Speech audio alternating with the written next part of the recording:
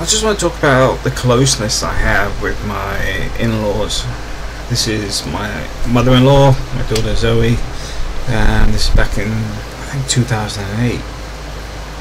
They were at beach in Mobile. But everybody functions. We function as a group. For example, we took our Jeep and we took our multicab. The multicab broke down. It was my mother-in-law and my father-in-law says, look, just go ahead, take everybody in the Jeep, we'll get it fixed and we'll catch up. That is pretty much sums up my in-laws.